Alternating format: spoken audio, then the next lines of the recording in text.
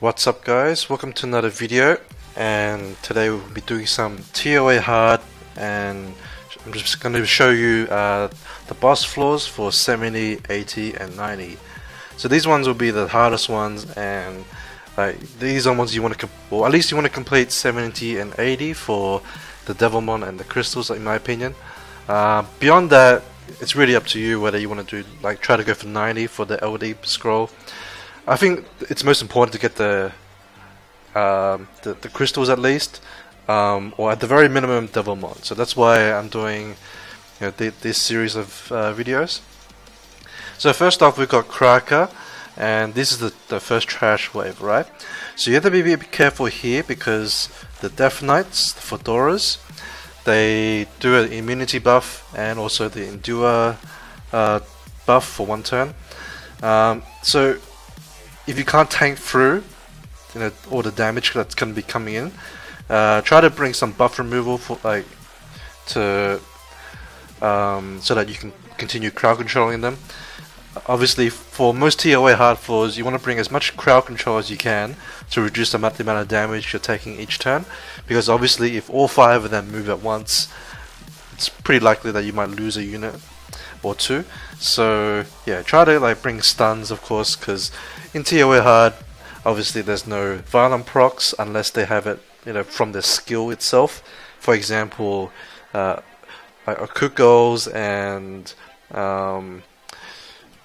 things like Brownie Magicians. Basically, those units that have additional turn of one of their skills. Alright, so as for the team I'm using, I tried to use a team that is semi-obtainable. I think everyone here is either obtainable or replaceable. So basically, let's say Chasun, she's a nat 4 that's not farmable or anything like that, but you can always replace her with any other healer you want. Especially if you're manualing, because what I'm doing, I'm just autoing through the stage. Just because I'm lazy, I don't really want to manual the whole thing. So yeah, that's why I'm running her. But you can use something like Bella. Bella is fine as well. Bella also provides you the buff removal if you need it. For Brian, who is my reviver, you also don't need him either. He's more there as an insurance policy. You can always do ToA Hard without him, as long as if you're manualing throughout the whole boss stage, you don't really need a reviver. But if you can afford to bring one, then by all means it makes it a bit safer, just in case something goes wrong. But yeah, you can use any other unit you want, like some sort of crowd control unit or something with good debuffs would also help. Things like attack break is probably the most important one. Alternatively, things with slow, stuns or glancing debuff, all pretty good for ToA Hard, because they all help to reduce the amount of damage you're taking. So yeah, it would depend a bit on whether you're manually doing this or just autoing. You can auto the trash waves. I think for most people who are capable of getting to ToA 70, you should be able to auto trash waves. Usually for me, I'll auto trash waves and then manual the boss if the boss is pretty hard. Some bosses I can auto, but that will depend on which boss it is. Craka is very difficult to completely auto the whole way through. Reason being, you'll see soon that the Infernos that are with her are very squishy, and if you kill them, they will explode and do a lot of damage. But I'll get to that once we get to the boss. Now, as for controlling Kraka's damage and also her skills, right? So Craka, the most dangerous thing about her is her revive. Okay, because the revive will resurrect the unit and put an invincibility buff on them, and also reset their skill cooldown, which is very important for the Infernos, because it will, I believe the passive can be reset, so or it's used once, right? So once they come back, she'll reset the cooldown on it, I believe. But you'll see in the video later that a unit will revive, so you actually see it in action, and like why you want to be careful with Craka. So there's a couple ways you can control like her from or like prevent her from using the skills. First off, you can use skill resets. So any unit that can reset cooldowns on an opponent is useful. For example, Delphoy, even like a Lumarisha. There's also things like Mihail, if you happen to have her. Ganymede, those sort of units that can reset cooldowns. They're good because it will stop Craka from doing the ability at least for one turn. Now, now the Infernos, as I said, they're very squishy, right? You can see that like, I'm hitting them and they're taking a lot of damage, right? Like my skills don't like not supposed to do much apart from the dots, right? As far as the direct damage is concerned, they're not supposed to do much damage to like your ToA Hard units, but these Infernos have basically no HP. So just be very careful when you're hitting them. You want to apply dots onto the Infernos, or bombs is another option you can use. So things like Sierra, Malaka, Dover, those sort of units, you can use bombs on the Infernos too, because bombs and dots, they don't they're not directly killing the unit, right? So if you kill the Infernos with direct damage, which you'll see later that one of my units will directly kill one of the Infernos, the Inferno will explode and basically pretty much one-shots any unit, right? Especially on like a floor this high. If it's on a lower floor, it probably won't one-shot you, but from like 70 onwards, it's pretty dangerous. So yeah, if you kill them with direct, like with continuous damage, they won't explode, and you know, against whoever applied the dots or bombs, right?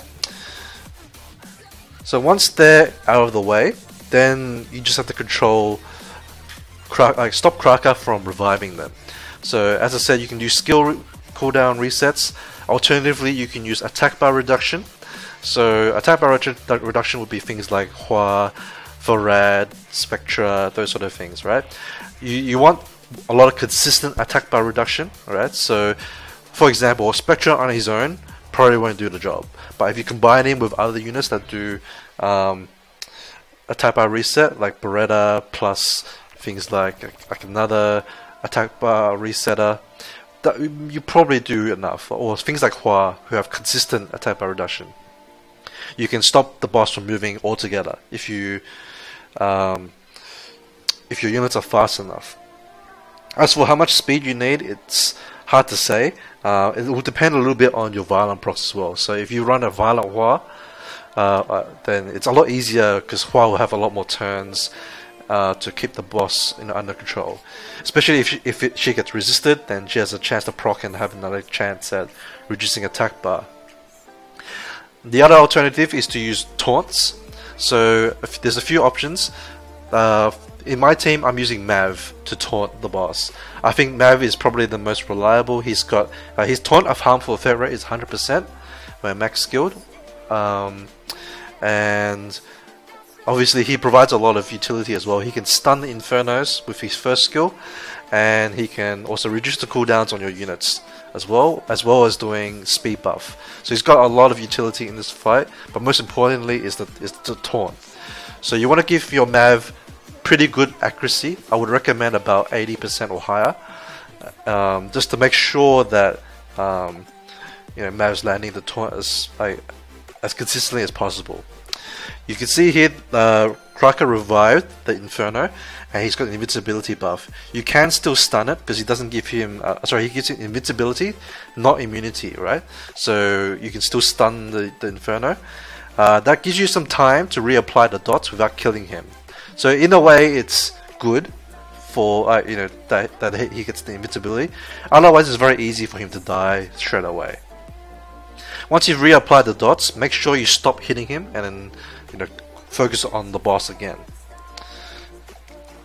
And that pretty much covers it. So, but if you don't have Mav, there are other alternative taunters. Things like the unit that I recommend if you don't have Mav is Jubel.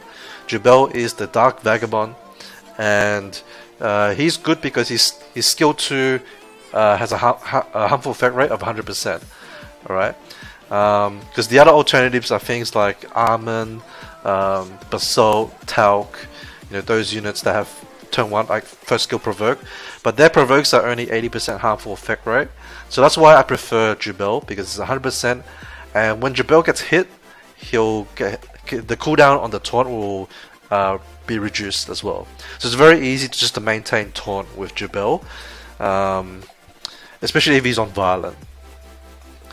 And that pretty much covers Craka. So yeah, those are the main ways you keep her under control. You have to stop her from using the summon. Keep in mind also, if you're running the skill reset route, the bosses on ToA Hard cool down their skills really quickly. Alright, so just be careful with that. You might reset once, but you have to reset pretty much once she gets a new turn. You have to make sure you reset her again, otherwise she'll be able to revive again. Alright, now moving to Julianne. So Julianne is light vampire, and the trash waves here is bunch of Death Knights. These are all the elemental ones, and the next lot of trash waves is Death Knights again, but the light dark versions. Okay, so again, similar to the like 470, there is Fedora on this first stage. So keep in mind that you might need to bring buff removal to stop them from moving, or sorry, to like stop them from preventing your stuns and freezes and stuff. And it's recommended to bring a wind tank as well, like a very tanky wind unit for these Arnolds, because they'll double extortion that wind unit, right? And you need someone pretty tanky to survive. But Chasun barely survived there. She does have like 40k HP before towers, so she's quite tanky. But it'd be a lot easier to use something like a Brian to tank it, right? If you don't have a Brian, it will depend on what units that you have available, but I think those are probably the best options that apart from well, that at least provide you like additional utility. Like for example, you could bring like an Ameda to tank them, but I don't think it's worth it because Ameda doesn't really do much else other than tank. Alternatively, you could just bring a Reviver, right? And whoever they extort, you just revive them. That's probably the easiest way, or easiest alternative if you can't crowd control the Arnolds forever, right? Because you have to. There's a lot of things going on in this fight, or at least this portion. There's like immunity, and then there's also like heavy damage from those Arnolds, because they have a lot of health because it's ToA Hard. Just keep that in mind. So the extortions do a lot of damage. Okay, so like any other fight, just crowd control your way through, or just tank through it if your team's tanky enough. Now my team, I'm running 2 healers, but you don't have to use 2 healers. It's more because I'm autoing through that I'm running 2 healers. There is a purpose to running the Bella though, but which I'll get to once we get to the Julianne stage. Same for the Thessarian. Now to explain Julianne, the way he works is like they've changed him semi-recently, probably like a few months ago now actually, but the way they changed him was that his passive now sort of protects him from dying. So if he has an ally that is still got health, he'll leech life from that unit and give it back to himself when he's about to die. So basically you have to kill the ads first before you kill Julianne, otherwise they'll just keep feeding him HP, right? And also especially because the ads that he has are Artamiels, and Artamiels can heal, so if they can theoretically just keep healing themselves and stop you from killing Julianne altogether. So you have to focus the Artamiels first, get rid of them, and it makes it a lot easier to kill the boss. Once the ads are dead, the boss is fairly easy. He does some damage. He does decent damage, but nothing too scary, right? He doesn't defense break or anything like that. He doesn't ignore defense. He does do pretty big burst, but if your units are tanky enough, that's fine. Especially if you bring a dark tank. It's recommended if you can, but not necessary. If you don't bring a dark tank, you can just bring a reviver, and if someone happens to die from Julianne's second skill, then you can revive him. Now on this stage, the Conrads also they do pretty decent burst damage too from their third skill, and if they kill anyone, they'll revive someone. Right, so just be careful with that, especially because they're all light element, so they're all most likely, right? If anyone's defense broken, they're all gonna go for that unit, and it's pretty likely that they'll die, right? From 3 big nukes, and all of these units have defense break, right, on their second skill. So just be careful. So if you can bring immunity or cleansing to keep it off, then that's highly recommended. Even like a Veramos should help a lot, right? You can also direct their damage to Veramos as well. Apart from that, there's not much else. It's mostly just be careful with the Conrads, because they do a lot of damage from the third skill. They're also attack scaling too. So if you can crowd control them, it makes it a lot easier, because none of them have there's no immunity on this floor, so not much to worry about. Okay, so also just one general tip for ToA Hard. Once you sort of get to this point, what you should be doing is set it back to manual, and just focus the unit down with first skills. That way you don't waste your cooldowns, and you can also get rid of the cooldowns as well. Okay, so here the Artamials have a passive, right? And they've also changed the passive a bit. So originally, what the passive normally does is, whenever you do a critical hit, from your side, the Artamials on the opposing side will revenge that unit, and they'll also gain attack bar.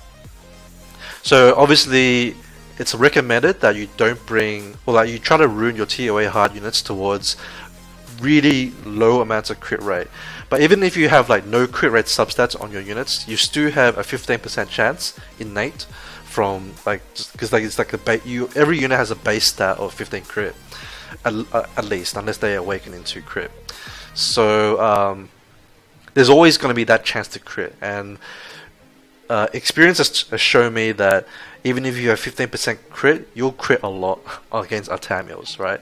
It's like one of the most common complaints. So the best way to get around it is Tessarian, right? So Tessarian can silence the passive. Also, there's one more additional effect on the passive, is when you hit the Artamial, they'll gain a stack, which stacks up to 5 times. Each stack will increase his defense percentage. So, and his abilities or his damage scales off defense, which is the first skill. So obviously, when he's revenging you, his first ability is scaling off defense and does a lot of damage. So that's why Artamials are pretty hard in ToA Hard. Now, so obviously there's 2 ways to get around it. First way is Tessarian to Oblivion. Once you've Oblivion them, they won't even revenge you, so it's a lot easier to kill them off. They're also not gaining attack bar, so you can keep things like heal block on Artamial, so in case they try to heal, you can block that from happening, and it makes it a lot easier to kill them. The alternative is to bring a defense breaker, so that's why I have Bella in there. So what I did on my alt account is bring Bella, because my alt account doesn't have a Tessarian built. So I use Bella to defense break the Artamials, and that way when they do attack you or revenge you with their passive, they don't do as much, they don't do anywhere near as much damage.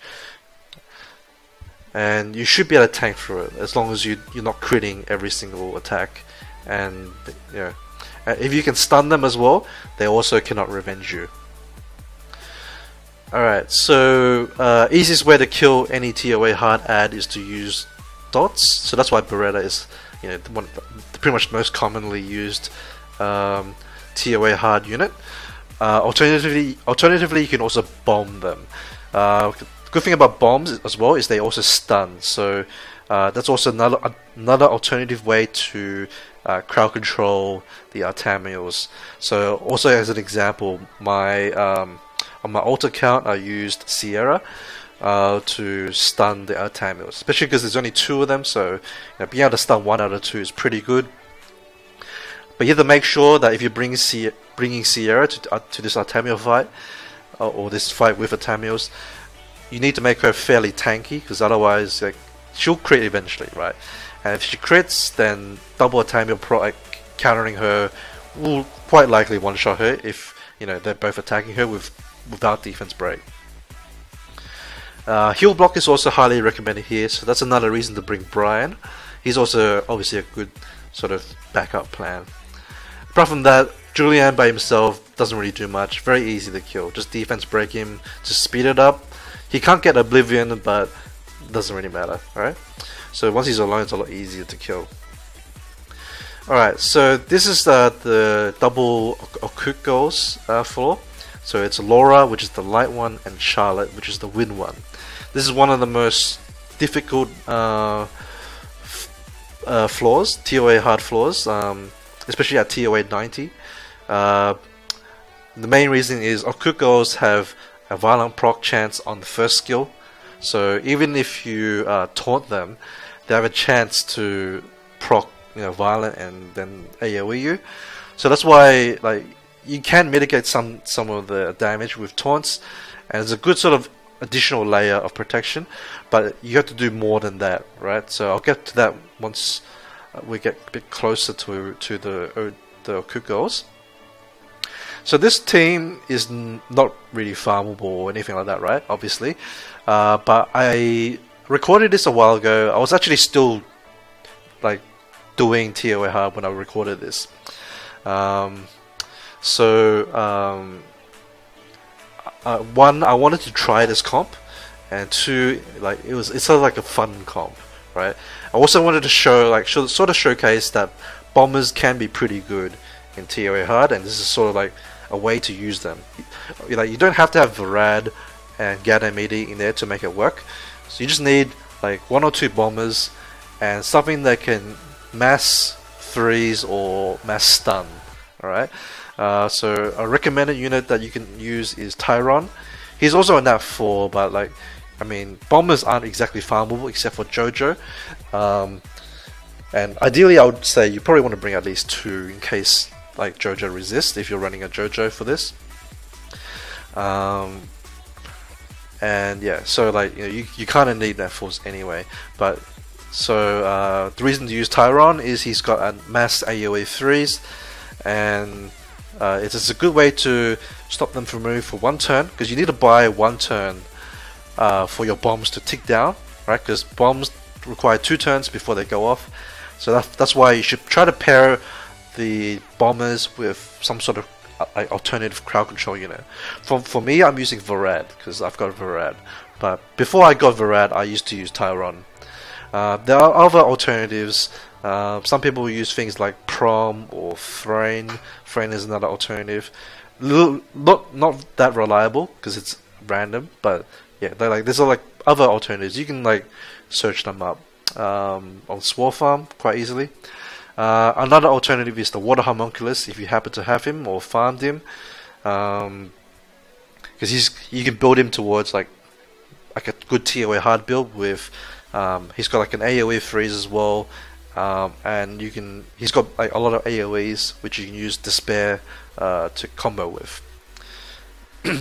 Now Mav of course is really good for this because he he reduces the cooldowns, right, and he'll add a bit of an extra layer of protection by in case there's a unit loose, something that's not stunned, doesn't have a bomb on them or anything like that, then Mav can taunt that unit and direct that unit to attack Mav, because Mav will typically be fairly tanky. He can also self-heal with his second skill, right? So the second skill is a self-heal for 25% of his health plus the taunt. So it's a good synergy in his own kit. And of course the speed buff helps a lot. Let's see. Alternatively, you can also bring like another bomber if you want. So if you can also bring like a third bomber if you want, if you happen to have that many of them. Otherwise, you can bring things like any sort of attack bar increase. Any other unit that can stun is great, of course. You can also bring Beretta for this, like the speed lead and dots. That's another alternative. He can also help control the units with a bit of despair procs and also turbulence in case something is loose. So you can reset the attack bar. But there's other ways to do the Okukos, but I'll get to that soon. So the reason why bombs are great in ToA Hard is that not only is it like ignore defense damage, right? You can actually apply it to the bosses, right? So unlike dots, like Beretta can't apply the Phoenix Fury to the boss, right? So you can't dot them, otherwise it's too OP. But you can bomb them. So it's an alternative way to sort of speed up the run a bit, because you can do a lot more damage to them that way. Especially if you're running YOLO bombers. Personally, I think YOLO bombers are better for this if you're able to keep everything under control, with other units that can freeze. So obviously, if you have Varad, it's very easy to bring 2 YOLO bombers, and then the bombers will do a lot more damage, and you can speed up the run a lot more.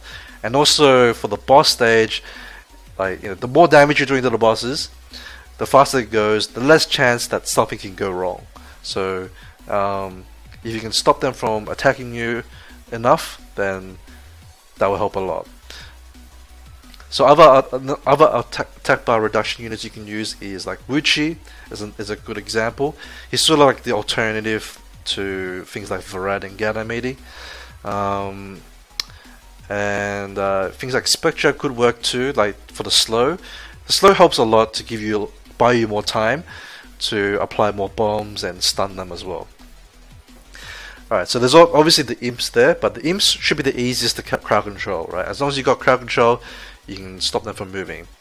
Now the boss themselves, as I said, the taunt is not like 100% foolproof, right? Because they can violent proc off the teddy bear skill, but it's a good sort of just in case. Alternatively, you can bring things like mass attack bar reduction units are great for this if you have enough of them. Then the other alternative is to just tank through the whole thing. Tanking through it is a lot more difficult. First off, you probably need to bring. Alright, so as long as you can cover all the damage reduction sort of debuffs, so you need to cover slow, attack break, and glancing. Right, that's the ideal thing to bring. So if you happen to have Aria is very good for this because she provides the glancing debuff and also the slow. So that's one possibility. You can bring Brian because he's got AoE attack break. As long as he's max skilled on second skill, that helps a lot. You can also bring Bernard. Bernard also does attack break and even defense break to help speed up the run, while also providing other additional utility. You can do that as well. As long as your team can move fast enough so that he can defense break both units before they move. Another alternative unit is Shannon. Shannon is another, I would say, a bit underrated for this because she provides defense buff for your team, which is the other important sort of utility skill to bring. She also does glancing and slow as well. So she's like a easy to obtain unit. She's quite squishy though, so you have to make her quite tanky for this, but her skill kit works really well for this if you have to tank through all the damage. Now you also need to be careful because the Cook Girls have debuffs and also stun, right? So the second skill stuns, third skill does debuffs, and the Charlotte also does attack bar reduction. So if you're trying to tank through it, not only do you need to bring those debuffs and buffs, you should also try to bring immunity just in case things go wrong.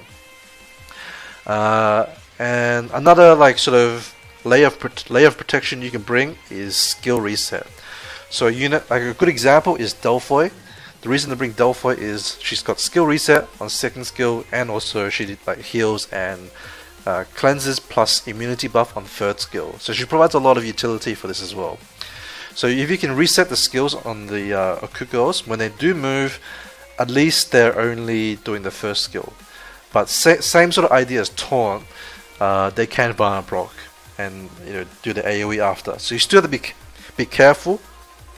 But if you can stop them from moving like as much as possible, you can sort of tank through like a hit every now and then just like recover, and then then the other Oku girl should move after that, and then try to just like rinse and repeat recovery.